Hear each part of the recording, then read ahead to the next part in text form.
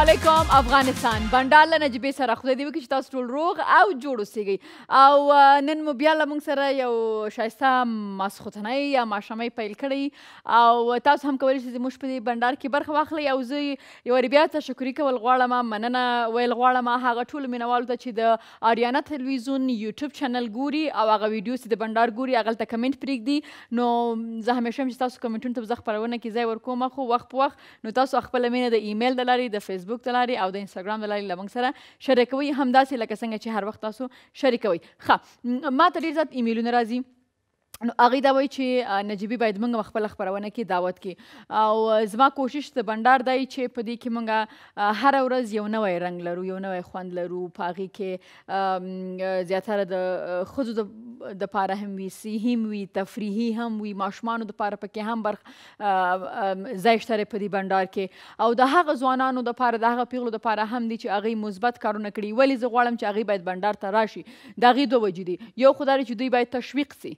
صحیح ده او دویمه خبر دا چې باید په نړۍ کې که موږ وګورو نو زیاتره خلک دا خبره کوي چې یعنې افغانان چې دي هغه یا جنګ پېژني یا تعلیم سره نږدې هم نه دي نو داسې خبره نه ده څوم چې موږ ځپلي شوي یو د جنګ د وجې نه موږ ډېر مشکلات لیدلي خو اوس هم موږ ډېر بااستعداد ځوانان او پیغلې هم لرو او زموږ د افغانستان تاریخ د دې خبرې ګواه ده چې موږ ډېر باحوصله او باجرته قوم استو نو ځکه کوشش مې دی چې خپرونو ته دغسې خلک هم راوغواړم چې نن هم تاسو ته میلمانه لرم د هغې عکسونه موږ په فیسبوک له تاسو سره شریک کړي کولی شي چې خپلې پوښتنې یا خپل نظر له موږ سره شریک کړئ نو ډېر خلک چې دا وایي چې ما خپرونې ته راوغواړئ او داسې استعداد لري نو هغې ته زموږ د بنډار د خپرونې دروازې خلاصې دي زموږ د بنډار چې کوم ایمیل ادرس تاسو په تلویزیونونو باندې ښکارېږي کولی شئ چې موږ ته ایمیل راولېږئ خو په هغې کې خپل معلومات له موږ سره شریک کړئ څه م لوستي دي څه م کړي دي د لوست نه بغیر هم که داسې تاسو کارونه کړي چې هغه د جامې په فایده باندې هغه د خلکو په فایده باندې نو زه به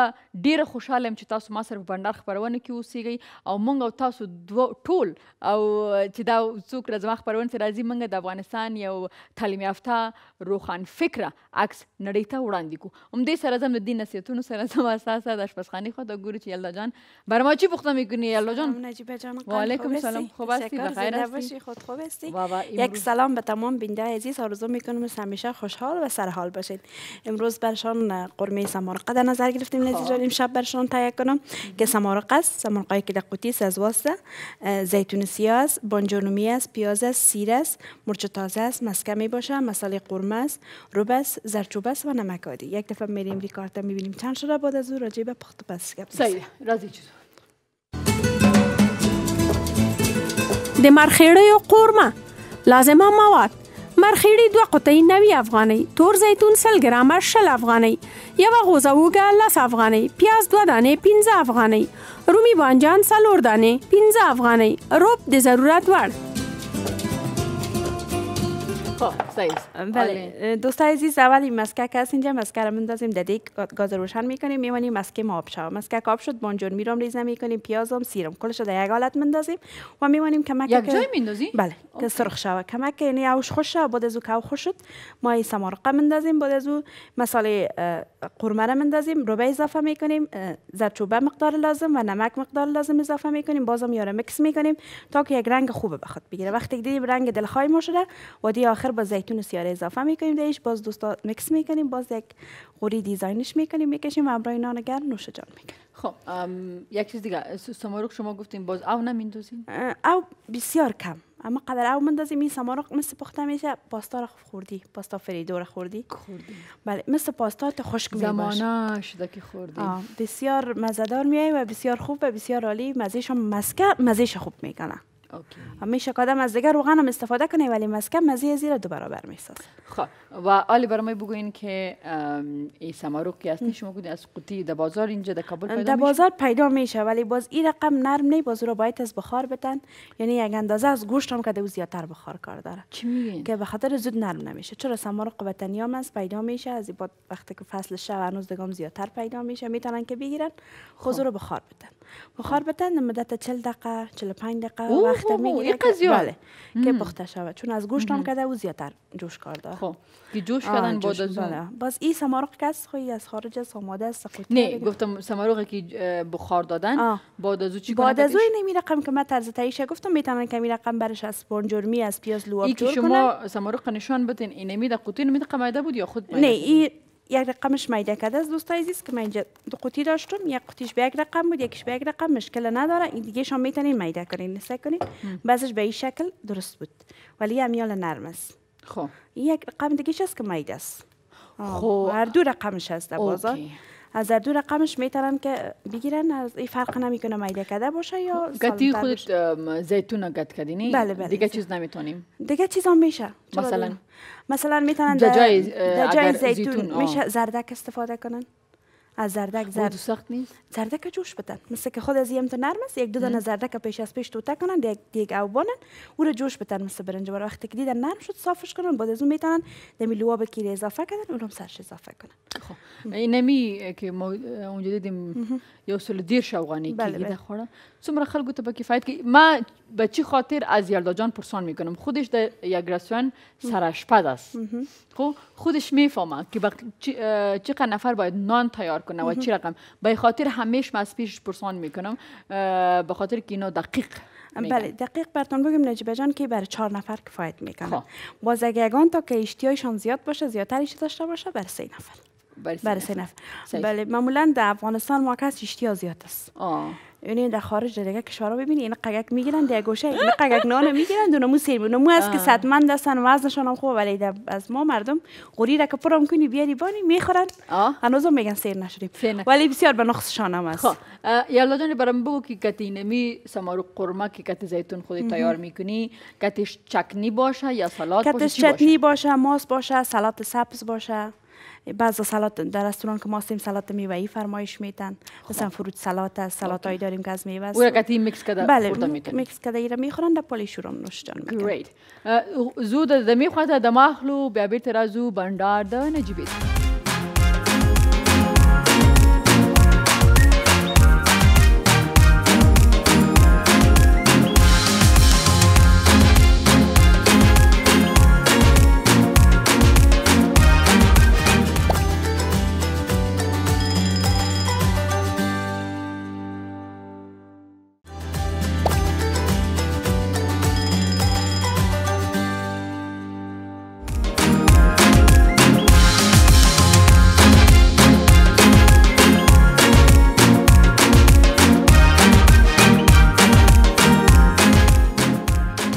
راغلاست خپرونه بندار له نجیبې سره. د خپرونې په شروع کې ما ویلې چې بندار یوازینی مقصد دا نه چې تاسو باید یوازې تفریح ولرو، نه تاسو ته باید معلوماتي هم واوسیږي ستاسو دپاره او زموږ دپاره زموږ د هیواد دپاره زموږ د خلکو دپاره یو داسې پلیټفارم واوسیږي چې هغلته موږ د خپل افغانستان بااستعداده خلک یا ځوانان یا نجونې هر څوک چې باید هغې ته لاره ورکو مخه ورکو راشي او دنیا ته ور وپېژنو او دا وخت چې څومره خلک موږ خپرونه ګوري هغې هم لږ موټیویټ شي لږ د دې نه روحیه واخلي. داسې یو ځان له ما سره دی د یو داسې ولایت څخه زه همیشه دیم چې په کابل کې یا مزار کې نو یا په داسې لکه ننګرهار کې نو زه به دایم چې دغه ولایتونه به وي چې هغلته به پرمختګ ډېر شوي خو نور هم موږ نامختاري ولایتونه لرو نو کوم چې د ډېرو لرو ولایتونو نه راځي او هغلته نه زه خبرېږم چې زموږ ځوانان چې دي هغه هڅې کوي نه یوازې د تعلیم دپاره بیا په ډېر وړکي عمر کې هغه کوشش کوي چې د وطن دپاره ټولنې دپاره یو مثبت کار هم وکړي. نو دا زما دپاره ډېر د خوشحالۍ خبرې او ډېر په خوشحالۍ باندې هغه ټولو ځوانانو ته ټولو پیغلو ته او ټولو افغانانو ته د بندار دروازې خلاصې دي. تاسو هم که داسې بااستعداده هستئ کولی شئ چې موږ ته ایمیل راولېږي بندار کې به تاسو له موږ سره له ما سره محمد ضمیر افغان ناست دی چې د قندوز څخه راغلی دی. ښه راغلاست. ډیره زیاته مننه. په لومړی کې مې خواږه سلامونه او مینه او احترامات ومنئ. هیلهمند یم چې تاسو او ستاسو د ټلویزیون ټول کارکوونکي راته د ښه صحت او سلامتیا جامې پر تن ولري. د خوښۍ او ویاړ ځای دی چې نن زه تاسو سره په خپرونه کې یم. ډیره زیاته مننه چې موږ ته مو بلنه راکړله تر څو موږ وکولی سو د افغانانو لپاره هغه استعدادونه هغه وړتیاوې ور وښیو چې واقعا افغانان هم اوس په نړۍ کې یو څوک دي. صحیح ده. نو محمد ضمیر افغان دومره پېژندګلنه لري چې زه ته یم چې دا د کندوز نه راغلی. راځئ چې د ده باره کې د ویډیو کلیپ وګورو بیا بېرته راستنېږو. محمد ضمیر افغان د نجم الدین زوی په کال 1988 په کندوز ولایت کې زیږیدلی دی.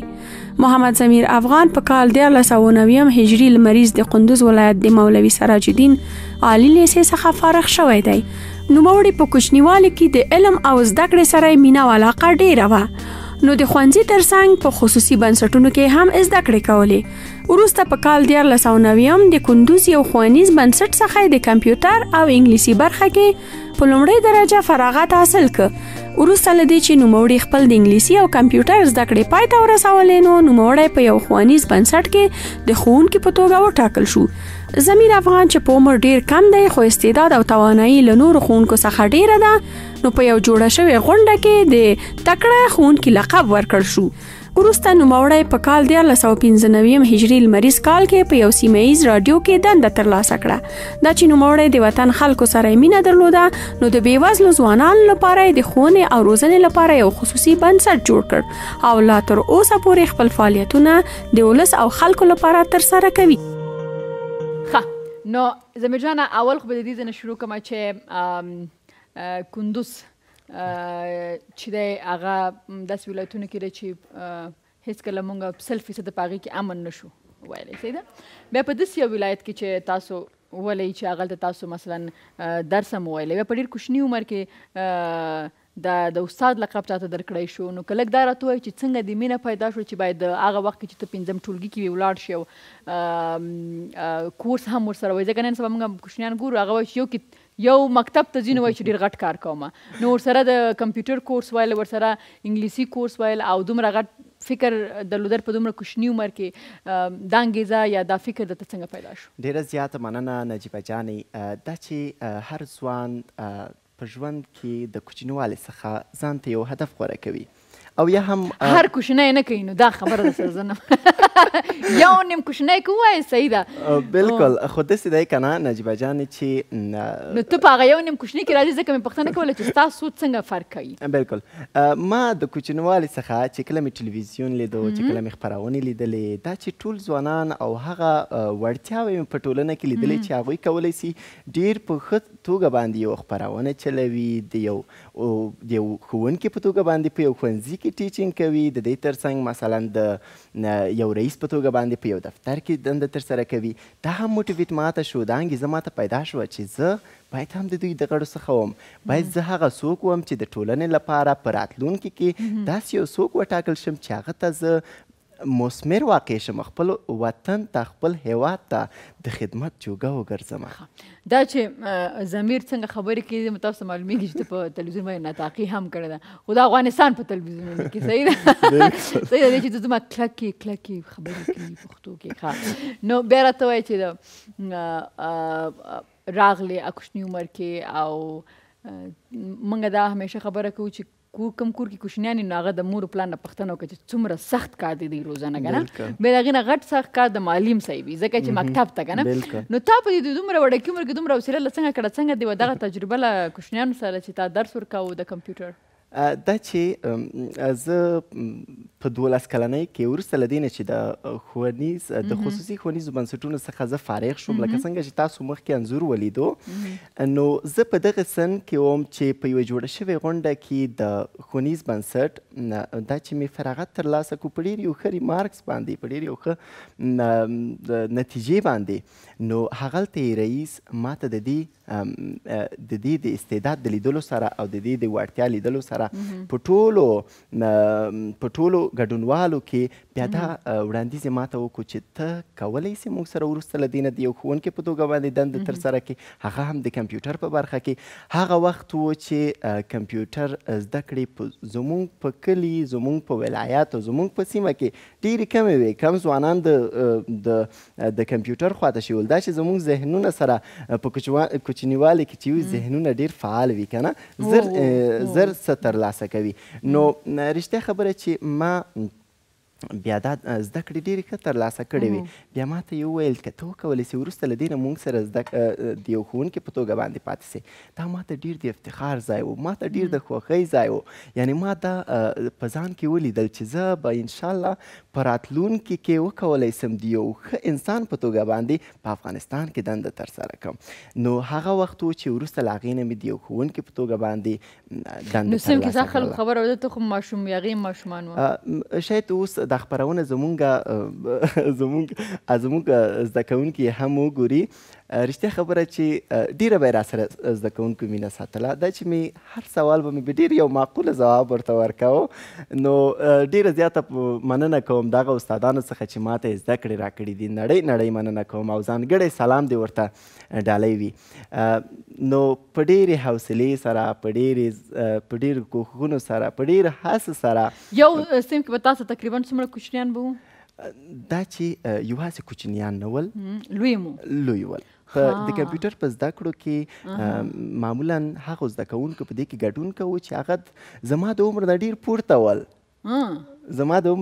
پورته ول نو هغوی به راسره ډېره مینه کوله ها نو زمیر جانه دا راته ووایه چې ته په کور کې مشر یې بالکل زه مشر یم صحیح ده نو تا چې څنګه ځان دپاره دومره یو فکر کړی که نه چې مثلا د کوچنیوال نه تا ځان مصروف کړی ده تعلیم سره زده کړو سره نو دا راته چې ستا نه کوم کشران دي د هغو هم هغسې مفکوره ده لکه ستا چې ده که نه بالکل فرق کوي د کور کې څه داسې چې هغه په زور درس ته لیږي څه داسې چې هغه خپله درس وایي یعنې مور پلار ته نه غواړم په دې موضوع کې دې ته اشاره وکړم چې یوازې په کوچنیانو باندې داسې نشي کېدلی چې هغوی باندې ټینګار وکړي هغوی باندې یعنې دی چې ډېر ورته غوسه شي چې ته باید زده کړې وکړي هر څوک د هر څه سره علاقه لري زما ورونه چې زما نه کوچني دي همدارنګه زما خویندې هغوی هم د زده کړې سره ډېره مینه ساتي نو هغوی مې دې ته دغه کړي دي چې باید هغوی هم زده کړې وکړي تر څو زما په شان په ټولنه کې هم هغوی یو څوک واوسي ښه صحیح ده موږ سره دمې ته به ځو او دمې نه وروسته چې راځو نو بیا به د زمین نه دا پوښتنه کوو چې دوی د ځوانانو دپاره څه کارونه کوي دمه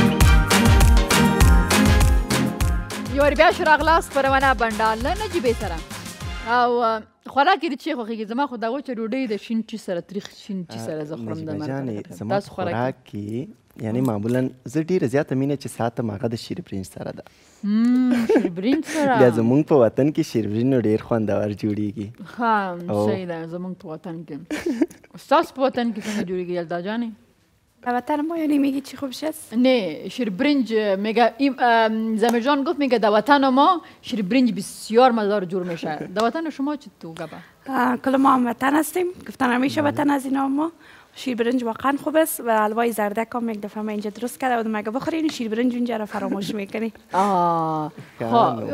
شیربرنج پخته کردی؟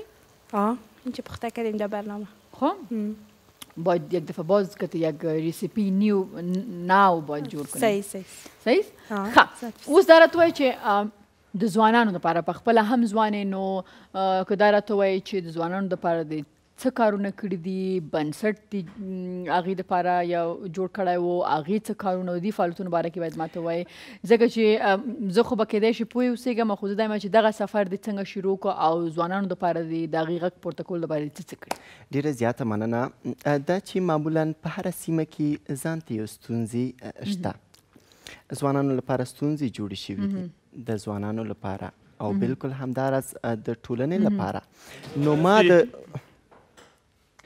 واشتی که خودت ساده آدم هستی سلام علیکم میمان جان جور هستی و خیلی سلام خوب خیلی چیال داری سعی بیشی خانه میم سعی با کامدی آزاد بیشی چی آزاد بیشی؟ چیال داری جان جور هست و خیلی هستی باز دیگه نمیرم دو خانه خلاص شد د او خانه نمیری، در این خانه نبیا. یلدا این چی حال شد؟ همسایگی خیلی چی؟ ما مهمان دارم وقتی هنوز خوب که مهمان قصه کرده میشیم تو بخم دیگه بخور.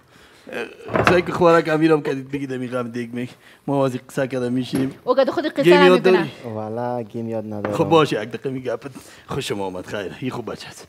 خب این خوب بچه است به خاطر کدام ملاقی جنگ کردیم. حوصله ما گرفت کدام سیلی زده میشه چپش تفتید. واش کی یک لایک. یک آدم سعی کو که ایک خورد بچه است آمده تحصیل کرده. چی خورد بچه است میاش دراز شده.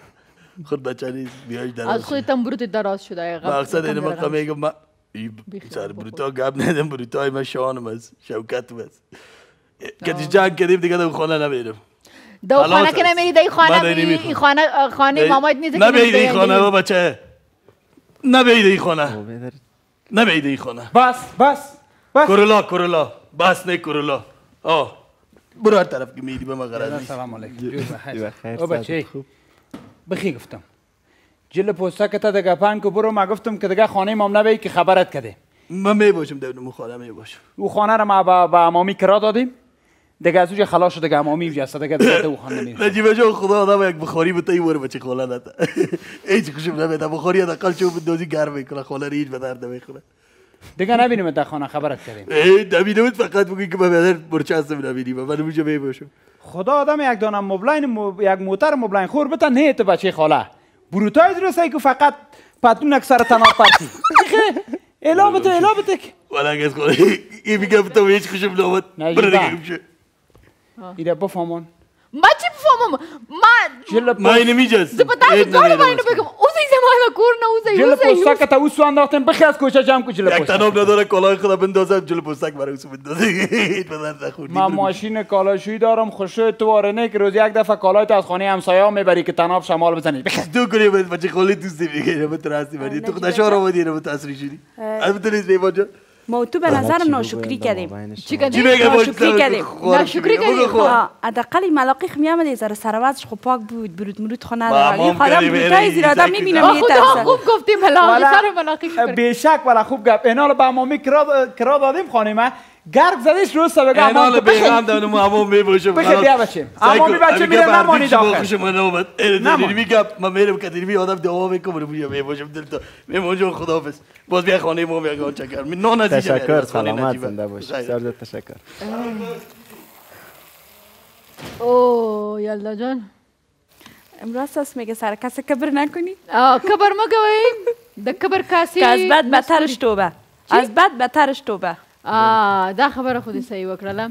ښه ستا خبره قطع شوله منځ کې در خانو تا ویلي چې ته د ځوانانو نغمانه خبرې هېرې کړې دي د خدای خانه ته خانه خیر نجیبه نو راغلی تلویزیون ته بیا هغې نه وروسته که نه او څنګه د ما ویل چې د ځوانانو باره کې راته ووایي چې څه کارونه څه هڅې دي کړي دي. بالکل ډېره زیاته مننه د ستاسو د سوال په ترڅ کې باید داسې ځواب ورکړم چې البته کله مې چې ښوونیز بنسټ د هغو ځوانانو لپاره چې بېوزله دي هغوی نشي کولی چې د درس د دې ترڅنګ چې ښوونځی وایي د دې ترڅنګ باید هغه زده کړې چې د کمپیوټر او انګلیسي په برخه کې دي د هغوی لپاره مې دا بنسټ جوړ کړو چې تر څو دغه ځوانان وکولی شي په رایګان ډول باندې په فریلانس باندې دوی وکولی شي زده کړې وکړي.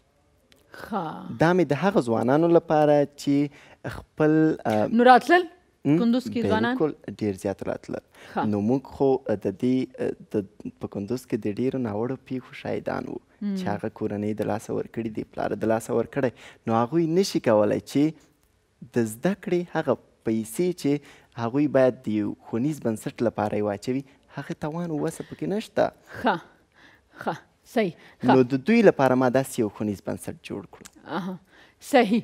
او دا راته وایه چې بیا تلویزیون ته هم رالی او اوس په آینده کې غواړې چې حقوق انشاءالله علوم سیاسي په څانګه کې غواړم چې ماسټرز وکړې. بالکل. نو بیا غواړې چې سیاستدان جوړ شي. انشاءالله. خبرونه دې معلومیږي خبرونه دې معلومیږي له خیره سره خدای دې وکړي. او نه انشاءالله ژوند کې هیڅ ناممکنه نه ده سړی چې زحمت وباسي وخت ورکړي او هر څه په خپل وخت باندې کېږي صحیح ده حوصله به د لاسه نه ورکوي زه پوهېږم چې په افغانستان کې کار کول یا هسې په ژوند کې خو نن سبا د ټکنالوژي راغلې د ژوند پرمختګ کړی زموږ زیاتره ځوانان وایي چې بس دا کار مې نن شروع کړو سبا ته یې نتیجه وګورم داسې نو نه کېږي که نه نو زموږ جانه موافقه اوسې په خپل ژوند کې کور دې ودان چې راغلی او زموږ نیکې هیلې له تا سره دي خدای دې کامیابه لره خدای دې وکړي چې ستا په راتګ باندې ستا په لیدو باندې نور چې کوم افغانان د خپرونه ګوري ځوانان خاص کر نو هغې یو مثبت انګیزه اخیستې باید او باید هغې هم هسې وکړي ضروري نه چې په ډېره غټه کچه کار وکړي د خپل ځان چې مې اصلاح کوي د خپل مازغه چې د خپله چې روښان فکره شي چې روښان فکره ورته موږ وایو که نه دام شي نو دام یو غټ احسان دی ستاسو په جامعو په دې وطن باندې ډېره مننه خیر اوسې کور دې ودان او همدې سره دمه اخلو د مینې وروسته راځو د نورو میلمنو سره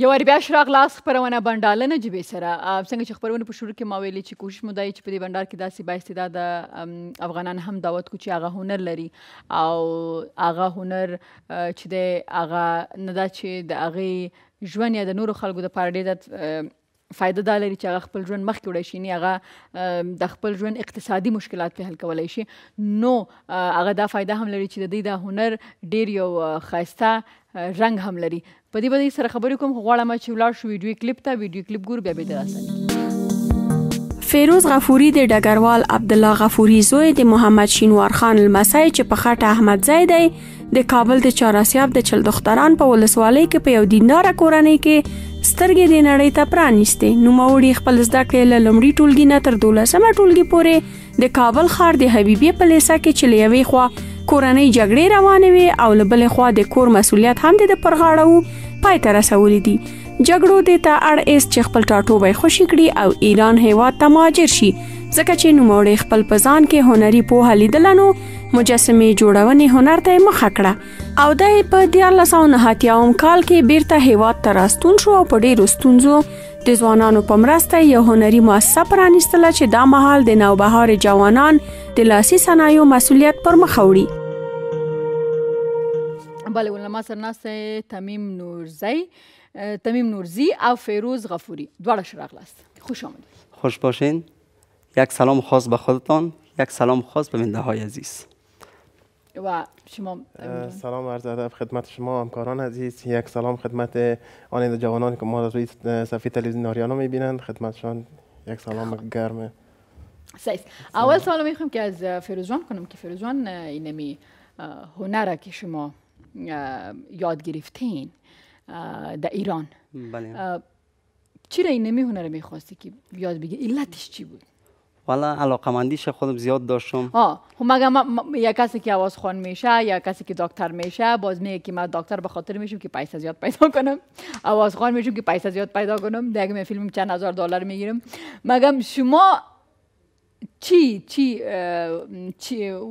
وجه بود بابا که شما میخواستین که این هنر ایره به خاطر که یاد گرفتیم که جوانا را از سر سرک از بدبختی یک هنر را برشان بیاریم که چقدر جوانا چرا تحصیل هنر خود در وطن خود فعالیت خود ایجاد نکنیم چرا تولید از خودمان نباشه چرا به دیگران تا چی وقت به همسایه‌ها ما ضرورت داشته باشیم چرا هنر خودمون چرا به فکر کم سعی کنیم وقتی که علاقیم بود چقدر جوان ما جذب میتونم در این هنر خود چقدر جوان هنر یاد داده میتونم در این بخش شد که ما دمی کار رو آوردیم با جوانایی که همشیرایی که بسیار فکر کم که مثلا نمیتونن کار کنن ما میتونیم در خانه برش یک کار داده باشیم که یک هنر یاد بگیره که از او یک درآمد داشته باشه به خاطر از این ما اینمی هنر را من خودم دوست داشتم در ایران 8 سال گرفت که شما یاد گرفتید 8 سال ما تیر کردم در ایران که این هنر را یاد گرفتم آوردم به جوانای افغانستان جوانا می نمود همکاری کت ما که به می سطح ما را رسانده. 1000 مرتبه شکر. بازم ما صدایشان میکشیم، نمیمانیم که جوان تا با آخر ما و شما جوان هستیم که وطن در دست ما و شما. ستون یک کشور جوان است. غیر از او دیگه وقتی که ستون یک جوان کشور است، چرا به جوانا به فکر نظر کم سعی دارند؟ تمیم جان چی میگم؟ چطور همکار شدین که فیروز؟ خب وقتی که ما مهاجر شدم رفتم ایران، باز که فیروز جان در ایران معرفت پیدا کردیم. باز می کارهای هنر تجسمی باز منم تشویق ساخت، گفت بیا کار کنیم که مثلا روز شب که افغانستان بریم می هنر بر جوان‌ها یاد بدیم. ببینین جوانان روز به روز بر بدبختی روان است. معتاد شدم این روز صدها جوان ببین معتاد شدم این است به خاطر چی که بیکاری. اگر کتما مثلا امی جوانا به پیونده همین هنر یاد بگیرن، مثلا از طبقه اوناز باشه از طبقه ذکور باشه، یعنی می کارت هنر تجسمی رو میتونن در خانه خودم بسازن. مثلا ببینین بسیاری چیزای یادی ما ساختیم که یک نفر در خانه مثلا حتی از مکرونی میتونه، از قوطی جوس. این نمی مکرونی را که شما یک شوپیس جور کنیم، من میخوایم اینه میره ببینم. دا لیدون که دا سودا گوری دای دا مکرونی نجور کرده ده. خب بیالدا جان اگر او جوش باشه که نمیره پرتیم یک دومش که ما خودت خسیر میکنه. خب این از مکرونی جور کرده؟ بله از مکرونی است. جی بیسی سوال کنم که بازی اگه تر شوه از بین نمیره؟ نه خیر نه. کدام رقم مواد زدین؟ بله ایره خب ما مواد را که استفاده کردیم دیگه حتی قابل شستشو است. خب بسیار قابل شستشو است. بله اوکی. خب شما میگفتین که اگر خورا میخواد که در خانه باشه میتونه که از چیز استفاده کنه. اوکی. خب گپایتون ادامه بتین. شما گفتین که هر کسی که مثلا خورا هسته که در خانه خود باشه هم میتونه که نمی کار. بله میتونه که از قوطی گفتین که کدوم چیز از قوطی جوس مثلا گلدان داریم که ما از قوطی جوس هم ساختیم میشیم. این گلدان سرخ که است. اینمی؟ بله. من میخواستم از شما پرسان کنم. خو این قوطی جوس است. قوطی جوس است. واو.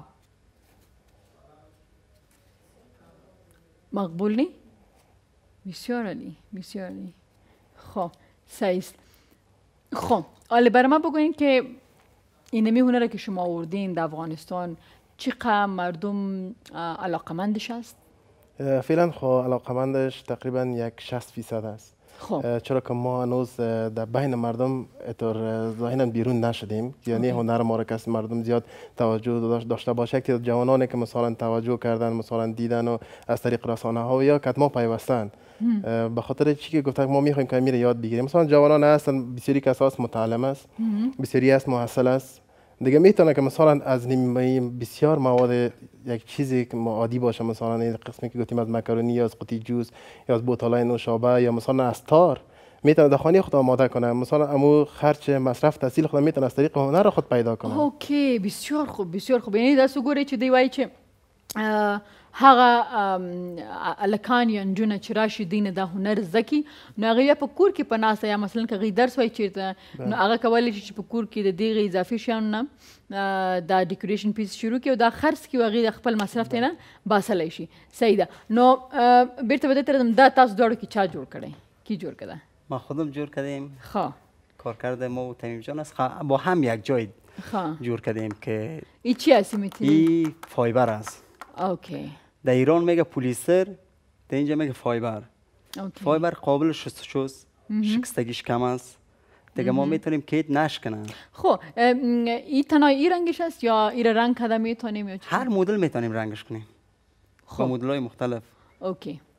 اوکی بسیار خوب، بسیار عالی، بسیار عالی. و شما خو 8 سال گرفتین. ولی 8 سال کی باشه که روز بیا اینمی هنر از شما یاد بگیره؟ مثلا اگر یک کس میخواد که این چیزا رو یاد بگیره یا این گلدانه که شما جور کردین چقدر وقت خواهد گیرید؟ ما در 1 سال میخوایم بس یک جوان در 1 سال کامل برسانیم. خب اوکی. ما 1 سال برسانیم که چرا جوانای با استعداد داریم.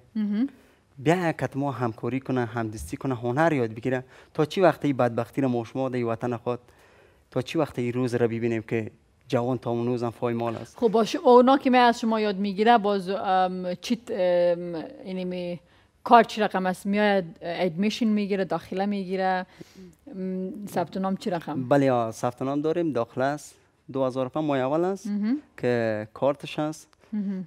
یونیفرمش هست دیگه. این کار دیگه ما با چند ساعت میاد در یک روز مثلا؟ 2 ساعت. 2 ساعت. خب در یک روز 2 ساعت میاد یاد میگیرن. بله. خب صحیح. و برای 1 سال شما این کورس یاد میتین برش؟ کامل ما برش یاد میتیم.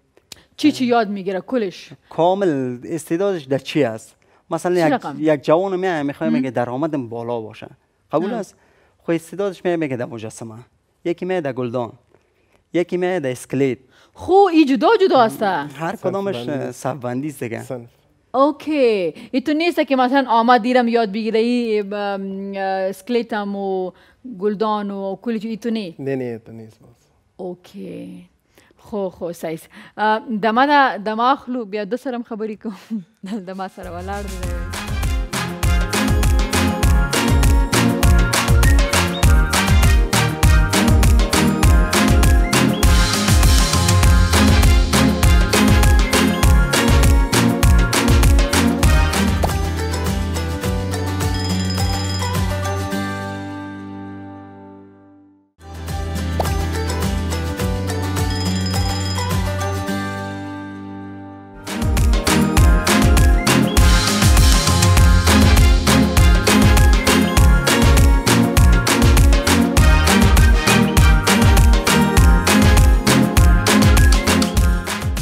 شاغلاس خبرونه بندار نجیبی سا. فیروزان این چی است؟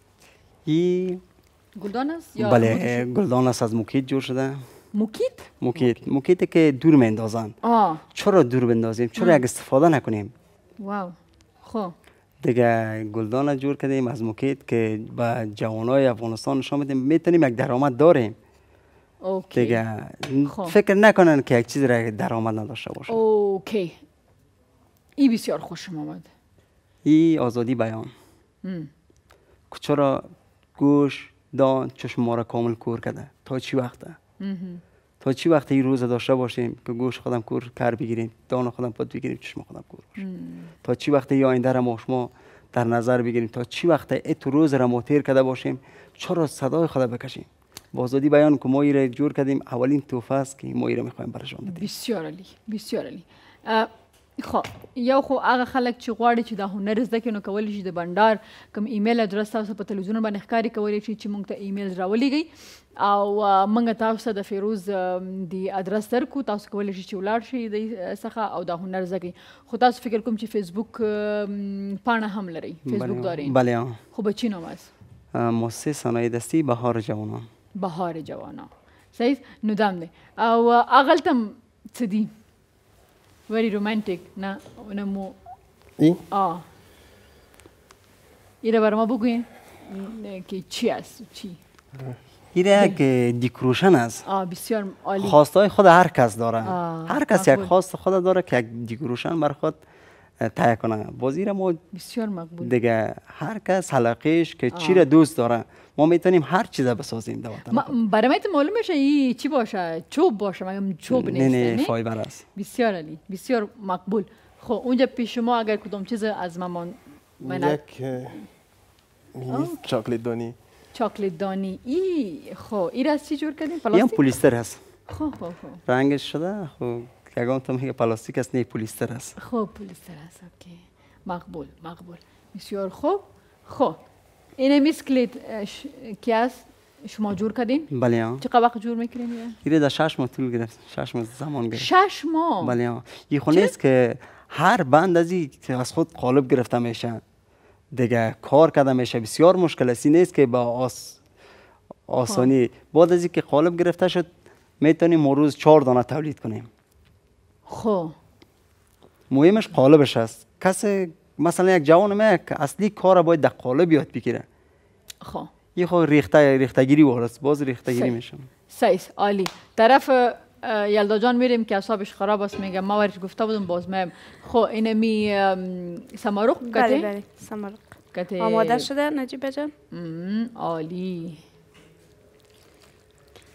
یک بوی خاص داره. بوی خاص فقط از اون مسکه است. اگر روغن عادی دی پرتیم باز بوی خاص نمی داشته. شما گفتین که ذائقه‌ش هم مزه‌دار می باشه. خب صحیح. خب حالا اگر برنج سفید می بود باز چطور میشد؟ میشه استفاده کنن باز نال مردم ما در افغانستان زیاد برنج میخورن بله، طرف شو نه به خاطر گفتم که تنها که نان نه که برنج هم میتونن برنج خوردن خو نجیبه جان خوب از باز مردم ما را دیدی کلشان شکم‌ها کلان میشنی او تاثیر برنج است اگه میخواین که برنج صافی چطور؟ برنج صافکی دم پخت نداره برنج کلش یک چیز است برنج شکم کلان میکنه اگه کسی میخواد که اندامش مناسب شوه شکمش خرد باشه از برنج کمتر استفاده کن فیروز میتونه که بخوره بله ما خودت نمیتونیم من خب بخی نمیتونم من نمیتونم فیروز میتونه به خاطر شکم نداره هر چقدر دلش بایسیکلش هر چقدر برنج بخوره باید بخوره شما خوب هستید خب تمیم جان برای بگوین که در افغانستان کدام اگزیبیشن کدام چیز آمادگی برش دارین یا گرفتین؟ ما خو یک سر یک پروسه کار میکنیم به حساب که می فعلا سر پروسه صلح کار میکنن نه دولت ما میخوایم که یک نمایشگاه بین المللی داشته باشیم که همه چیز ما به خاطر همه چیز باید چیز باشه که گویا مثلا فیروز جان کی جور کرد بله فیروز جان که جور کرد به خاطر آزادی بیان یعنی همه مثلا اگر ما تابلو جور میکنیم یا مثلا مجسمه جور میکنیم خودش یک سمبل باشه به خاطر صلح یعنی یک گویی بده یعنی صلح به خاطر صلح ما فعلا یک پروسه داریم که زیر کار است فیروز جان د خټینه چه جوړوي بله از گل میتونیم هر چیز ما به قالب استفاده میکنیم نه اردی من خوش دارم ما خیر آینده بعد جور خو میکنیم از گل نه از گل برات قول میتیم که چهره طبیعتانه براتون میاریم اوکی که از این قالبا گرفته رئیسیم فعلا از گل کی جور کردی اول صحیح اول تجربهش سرما میکنی با زوره کی جور کردی باز برنامه ما میاری چرا نه برای صحیح شد گریت خب اینم جور کردم شما ببینین خب ای بینی از من کارش مانده خب کارش مانده که این 20% کارازی شده اوکی ای باید کارازی این چوب نیست نه این چی است گچ است اوه عالی واو خدایی مثلا زیاد کلوز نگیرین بدرنگ معلوم میشه چی میره کارش مانده و بدرنگ نیست میگه باز جور شد باز اینجا ما یک جای میمونم میره مقبول ان شاء الله تعالی ببینید که باز چی است این هنوز کارش مانده از 20% کارازی شده صحیح یکم داره چاقم شده بود وزن گرفته زیاد و یک عکس تماس فیسبوک گرفتیم دیگه امور ما نه خوب است میفهمی چی در افغانستان میگه که دخترها میگه مو تو چاق چیله میگه چی میگه چاق چیله چاق چیله اونمو باشه نه ماره مگه ما وزن کم میکنیم به خاطر من همیشه میگم تلویزیون که 12 پوند زیاد نشان میده تلویزیون حالا میشه که مثلا ما و تمیم جان چاق معلوم شیم خود بیخی پرفکت خب مشکل نیست لاغری بهترین چیز است چابکی است بسیار عالی موفق باشین از اینکه در برنامه آمدین و کار مثبت میکنیم من در برنامه هم گفتم تنهایی نیست که شما یک هنر یاد گرفتین برای خود مشکلات اقتصادی خود حل میکنین نه یک هنر است و هنر یک او کسی که یک هنر داشته باشه با خو سره فارسی بیا خلاص شي کنه نو زه چې هنر چې د هغې په قیمت هغه کس پوهیږي چې هغه خپل هنر ولري صحیح ده هنر زر کاله په اوقات کې هغه هنر چې دی هغه کله هم تا دې ته نه پوهېږي چې ته بل ته محتاجه شي لکه تاسو ویلي خویندې زموږ کولی چې ځای کې کور کې دي کینی کار دې پکې وکړي زموږ هغه سټوډنټس چې خپل هلکان زموږ نوي ځوانان په فیسبوک او په سوشل میډیا باندې خپل وخت ضایع کوي که راشي دغه یو کال دپاره دغه هنر زده کړي نو هغه د آینده دپاره صحیح ده هغه په کار باندې راتلی شي ډېره زیاته مننه موافقه اوسئ کوره مدان چې راغلی او تاسو ته بیا هم وایم که تاسو غواړئ چې د فیروز جان څخه او د تمیم جان څخه دغه هنر لاسته راوړئ های کاش که من مشکل سکیوریتی نمیداشتم ما حتما میامدم اینم یک هنر خو یاد میگرفتم ما یاددار دویم میامدیم ما چی همینجا برات یاد میده همینجا صحیحه نه به خاطر که ما اینجا در قفس بی ام سی قید هستیم بیرون نمیریم مگه ما میامدم به خاطر یک هنر بسیار مهم است بر هر کس که تاسو غواړئ چې دا هنر یاد کړئ او باید یاد کړئ نو تاسو کولی شئ موږ د بندار ایمیل ته تاسو ایمیل راولېږئ د دې ادرس موږ تاسو سره شریکو کني دوی تاسو ته فیسبوک ایمیل یک دفعه بازم برش بکنین مؤسسه صنایع دستی بهار جوانان ولاړ شي هغلته او نور که معلومات پکاري هغه به فیروز جان او تمیم تاسو درکړي ډېره زیاته مننه کوره مدان ما در خدمت هستیم، به خاطر که ما یگانه چیزی که ما میخوایم که باید جوانای ما، افغانای ما تشویق شود و شما یک هنر بسیار مقبول آوردین در وطن. باید ما این پروموت کنیم و در آینده انشالله همکار می باشین. بخیر باشین. خانه تابان. ستام کوره با چه دومره سمروق دی پوخ وای ډیره مننه. تشکر، زنده باشین نجیبه جان. نه ډیره مننه وای. ډیره مننه. خب شپه بخیر، د الله پامان.